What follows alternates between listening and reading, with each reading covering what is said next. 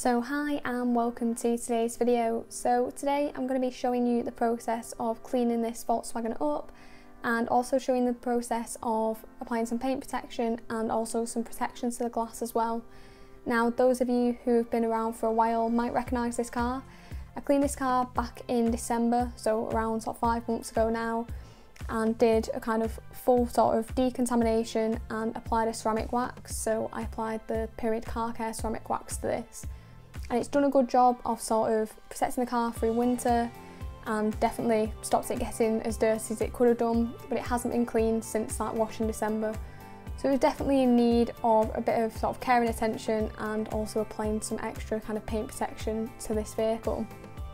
So of course I'm starting off the process how I always do, and just pressure washing a lot of the kind of loose dirt and grime off. So a lot of bird poo managed to get rinsed away using just the pressure washer, which was great.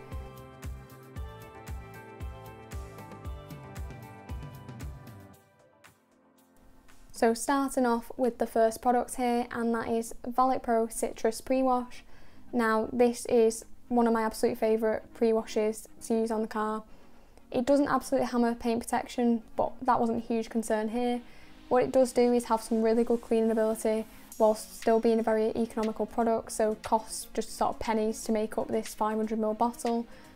Here I've got it mixed up at around 1 to 6, and I found that works really well to shift a lot of that traffic film without using unnecessarily harsh chemicals here.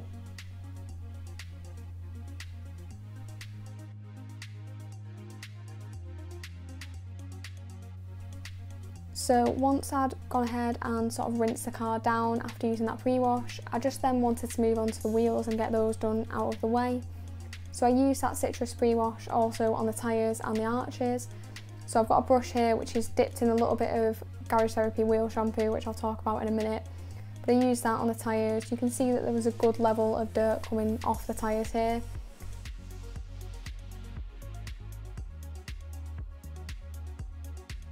So I essentially repeated the process of cleaning and rinsing them 3 times until I was happy with the level of clean that they were. You know, the foam wasn't brown at this point, so I was happy with that. So I find that this is a really good product just because it's so economical and also quite versatile. Obviously you can use it as a pre-wash on the paintwork and it works really well at softening the dirt. But also I find that I can just use that same product on the tyres and the arches a lot of the time.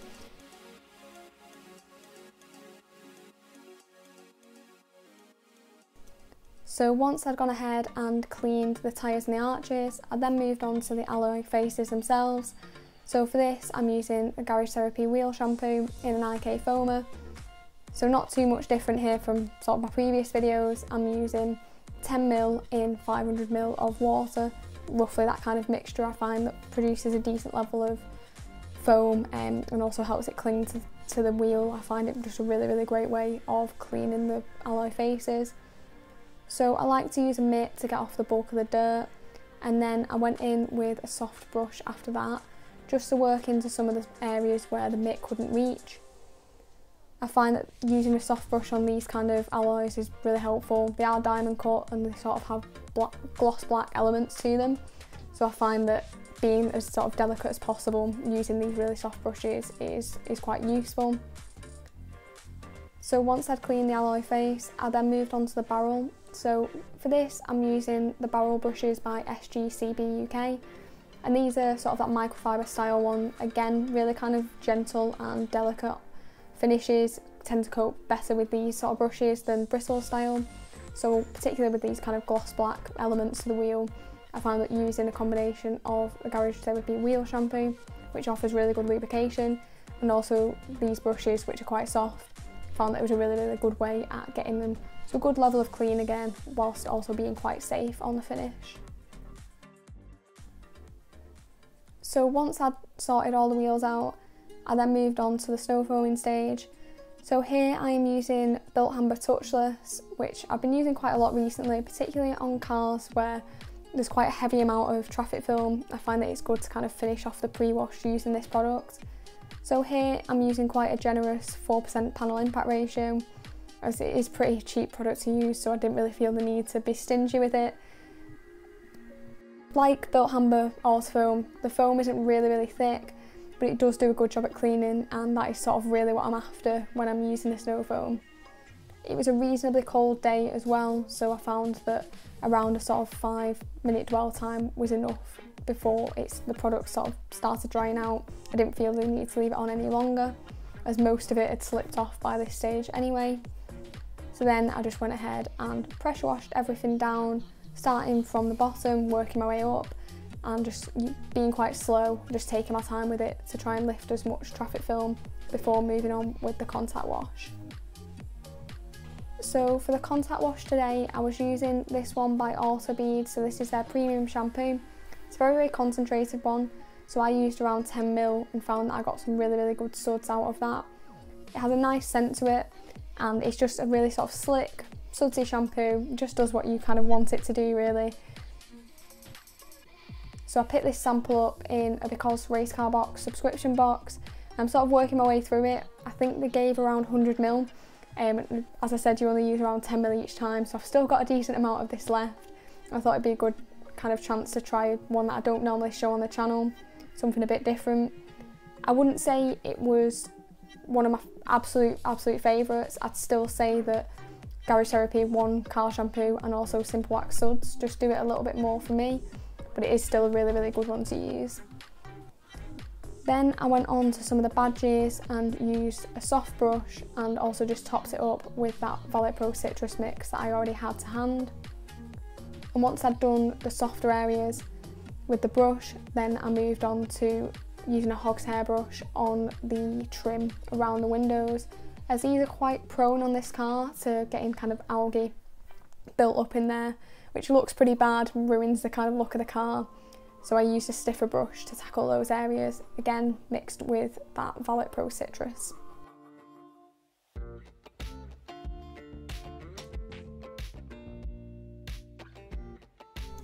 So I also wanted to apply some protection to the glass, so of course wanted to prepare it as best I could. So I used Garage Therapy Decon shampoo at a 1 in 10 mix, sprayed that all over and worked that in using a soft brush just to give a little bit more agitation and sort of coverage than a mitt would do. Once I'd done that, I also used Built Amber clay, the soft version, to clay the windshield and also the rest of the windows. Then I used this twisted loop drying towel to dry the rest of the car, primed it by drying it on the windows, and then just essentially went around and kind of patted the car dry. I don't like to drag the towel if I don't have to. I find that patting it does actually soak up a lot of the water and does leave sort of a streak-free and water spot-free finish.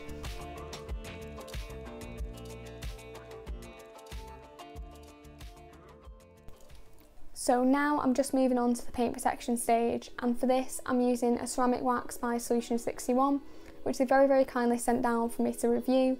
So I just wanted to demo it in this car and give my thoughts as we're talking through it. So I would say that the consistency of the wax was fairly sort of hard, maybe medium to hard would be a good way to describe it. It means that it's quite easy to spread, but also that you get quite a lot for your money here, so you don't use a lot on application, and I'll show you at the end, once I've been around the entire car, what the wax actually looked like and how much I'd used. So I just worked it in using this foam applicator.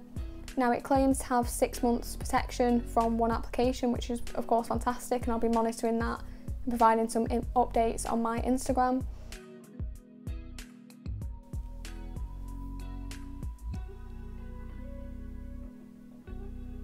So here you can see what the wax looked like after sort of applying it to the entire car, and you can see that I've used very little of it. The product is £9.99 at the moment, which I think is a really good price for a ceramic wax. Most of them you tend to see are significantly more than that, so I think it's a really good one if you want that really good water behaviour but don't want to spend an absolute fortune. I think as well the application process was very enjoyable. It wasn't the easiest wax I've ever removed, it wasn't difficult either. It took a little bit of buffing, but nothing that was sort of giving me too much of a workout. The curing time that they suggest is 10 minutes. I found that it needed slightly longer than this, so I actually went for around 15 to 20. I found was good enough before the wax actually needed removing. I just wanted to show you some shots of the water behaviour as I tested this 2 days after applying it, and I was really kind of blown away by it. Of course, being a ceramic wax, you would expect good water behaviour, but you can see here the level of beading and sheeting that's provided. The sheeting's really quick and even, and when you sort of use really low pressure, you can see that the car just dries itself really. So I was very impressed with the water behaviour. As I said, I will be providing some updates on my Instagram, so if you are interested in that, then I'll leave a link in the description. But yeah, so far really impressed with this one, and I think it's definitely one to consider if you are into waxes and want this really good kind of performance. So as I said, I also wanted to apply some protection to the glass. So I continued the prep process here, and that is just by using a water spot remover. So here is the one by Tyre Systems, and then I followed that up using a panel wipe solution, and this is just the one by Carken. So on the windshield, I decided to go for the Pyramid Car Care glass coating, as it's probably the most durable one that I have in my collection. So I do have a video kind of comparing the different glass sealants that I've tried recently, so I'll leave a link to that in the description. If you are interested and want to purchase one fairly soon, then it might be worth checking out. So for this one, the application process is very straightforward. It comes with an applicator pad. You just add a few drops and spread it using a crosshatch pattern. On a windshield this size, I worked in 3 sections, and I found that that was kind of a manageable amount to work on. Then as soon as you've applied it, 15 seconds later, you level it. So this is just using really light pressure with your microfiber towel, just to remove any kind of high spots as you would a ceramic coating. And then immediately after leveling, just flip your microfiber towel or get a new one and buff off the remaining residue. So this one leaves behind a very thin film that's sort of effortless to buff off, and a really enjoyable product to use and a quick one to apply as well. So for the side and the back windows, I decided to go for Rain-X for this one, as it is a really cheap product and there's a lot of windows to cover. So here I'm applying it just using a microfiber applicator in circular motions to ensure that the coverage is even, and then I let that dry for around 10 to 15 minutes before I buff that off with a microfiber towel. So I did include this one when I did my glass sealant comparison, and I mentioned there that it's not the easiest to buff off, and it does take a little bit of elbow grease. It's not like Pyramid Car Care's one where buffing it off is effortless. This one does take a little bit of work, but the performance of it is actually pretty good. So finally onto the tyres, just to complete the overall look, and for this I'm using Garage Therapy Tyre Serum, which is one that you need absolutely barely any of the products to actually apply. Just using a foam applicator, I find that it spreads really nicely, and even on tyres that were kind of fairly dull like this one was, tyres that are a little bit cracked and worn, it actually brought the finish back really nicely.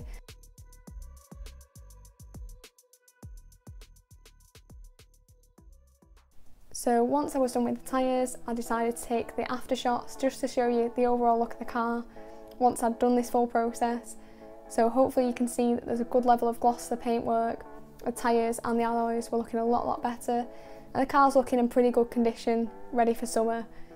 So I hope you have enjoyed this video. I'll of course leave a link to all the products that I've mentioned in this video in the description. I'll leave a link to some of the videos I've mentioned too. If you have enjoyed this video, brilliant if you could give it a like, comment down below if you've got any questions. Thanks again for watching, and I'll see you next time.